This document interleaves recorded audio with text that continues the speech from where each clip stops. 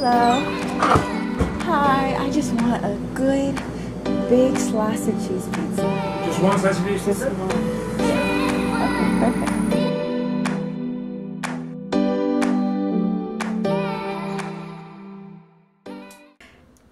Hey guys, well I'm here in Bronx, New York, and the reason I'm here is for a women's conference. If you signed up at my website, then you've already known about this, but I got invited to a women's conference to come out here and speak, and so I've been here for a few hours now. I ended up taking a nap because I was so tired, and tonight I got a youth event, and then tomorrow is the actual conference.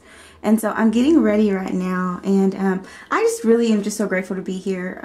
Shout out to one of my subscribers. Her name is Farah. She's the one who seen me, and she put, wanted me to be a part of her conference at her church and stuff like that.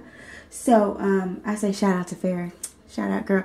And also too, just their hospitality. It's just been such a great time here. Yeah, I'm just so grateful to be here. I'm kind of still tired though. I'm so tired, it's crazy, but I know I'm gonna have to get some really good sleep later on tonight and tomorrow morning. But I say all that to say, like, I'm so grateful to be here, y'all. Like, I'm so happy. So I'm gonna keep getting ready, and then I'm going to get fully dressed so I can go to the youth event. Alrighty. I want to show you what they got me. Look. It's an edible fruit basket. I know you can't see it as well because I put it in the refrigerator because I just got pizza when I finally received this and I wasn't hungry yet. But I'm going to munch on this all night. So shout out to them. I'm about to go. Okay, here's my room. I love that wall. Don't you just love that wall?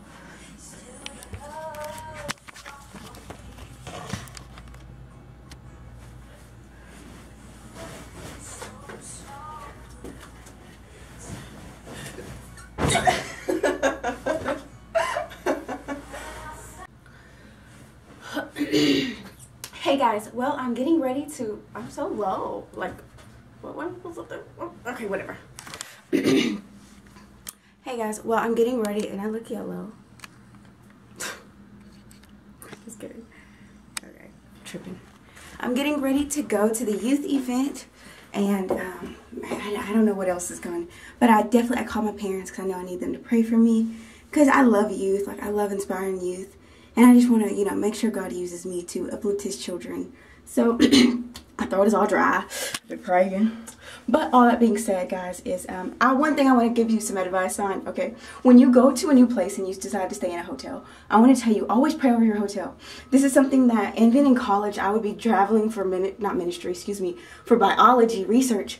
But something God always put in my heart was to pray over my hotel room. Because other people have been there, other spirits have been there, they have done some other things in that room. But now when you come into that room, it's time for it to come under some new authority. It's time for you to make sure that those angels are coming with you. It's time to make sure that you pray over your bed and say, this bed tonight is my bed. I'm going to get some rest in this bed. I'm going to have peace in this bed. I want to tell you, one time I did not pray over a room, and I didn't even remember, and it wasn't even until days later that I realized that's why I did not have peace in that room. It tells us in the word that Jesus says, come and have your peace. But if they don't take your peace, take it with you. I want to take your peace with you. God is saying, when you go into these new rooms, make sure you pray over them. Like me, I already prayed over my bed. I prayed over everything in here. I already know that tonight, this bed is going, I'm going to, be manifesting the presence of God in this room. I'm going to be praising. I know I'm going to be preparing my sermon. I know I'm going to be working on some stuff. And I said, I'm going to have a good, peaceful sleep in this room. And I want to tell you, that's things you have to start doing. Even start doing it to your bedroom. If you're battling with pornography, masturbation, things like that,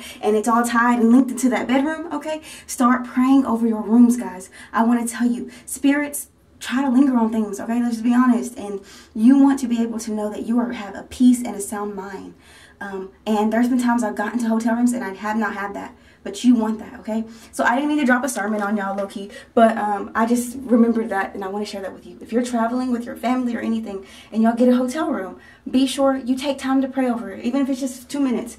Touch the bed, pray over the bed, pray over that room. You can just do it in your spirit. Your parents don't even got to know you praying over it, okay? But you personally pray over it because you know that you need new authority to come into that room. You're bringing your peace with you. You're bringing peace into that room. You're bringing love into that room. You're bringing the power of God in that room, okay? So yeah, I'm getting ready. Can't you see? Your girl ready. She ready. And I'm ready to go to the youth thing. And then I'm going to maybe get some dinner and then come back. and get ready for tomorrow's women's event. I'm so excited here in Bronx, New York. I don't know what I'm dancing to. I don't know what song I'm dancing to. I don't know what song I'm dancing to, but I'm dancing to the beat of Jesus. I'm dancing to the, okay, let me just chill out. But can't you tell I'm excited?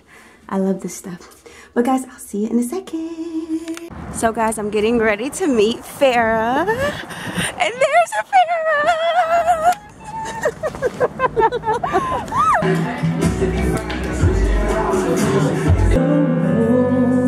Of the superficial, and some people want it all, but I don't want nothing at all. If it ain't you, Jesus, if I ain't got you, Jesus. Some people want diamond rings, and some just want everything, but everything means nothing if I ain't got. If you love me, you will keep my commandments, and I will ask the Father, and he will give you another helper, to be with you forever, even. But I will wait till spring for you. I will wait till spring for you. And our roots may not grow strong enough, but I'll wait. You did like me.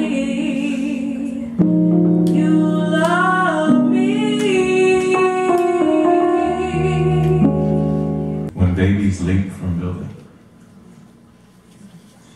15 years old, feeling cold, on the cusp of really living. How sad a day when babies leap from building. Falling in love with Jesus.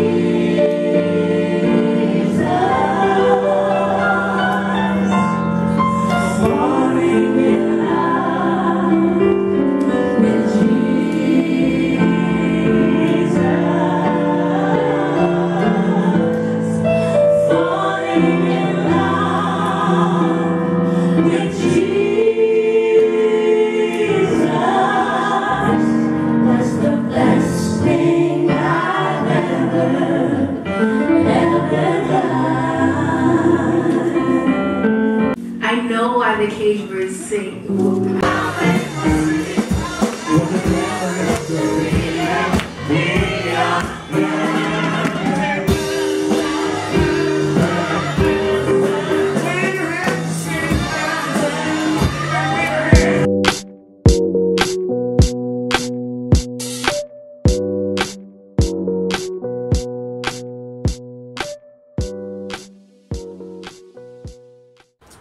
Well, it's like 12:30 in the morning. I gotta be up at 6. I'm exhausted.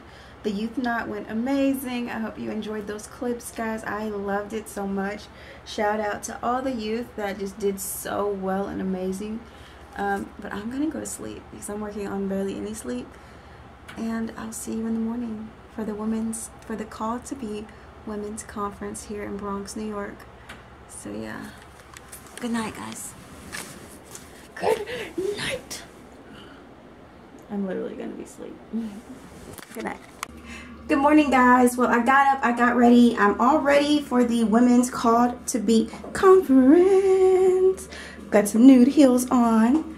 Okay, a little bit, okay. And right here, I'm just ready. I'm so ready.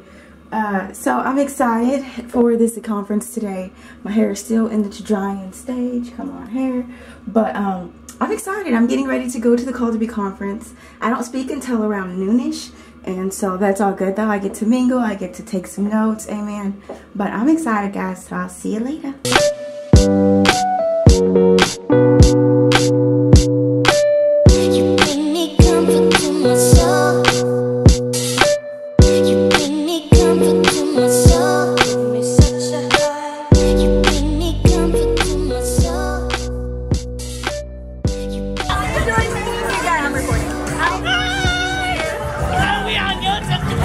Love you guys. I enjoyed meeting you, okay? It's a blessing.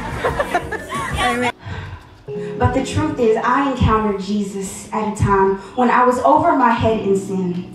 I was a freshman in college, and I was the wildest I had ever been. Every weekend was a new party, and every weekend, trust me, was a new partner. I was lost, and I had such a mindset of confusion.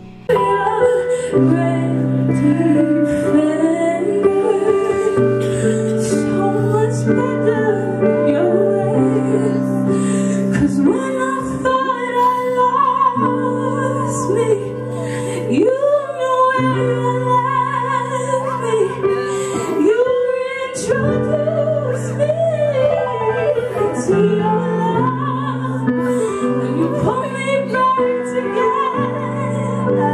You pull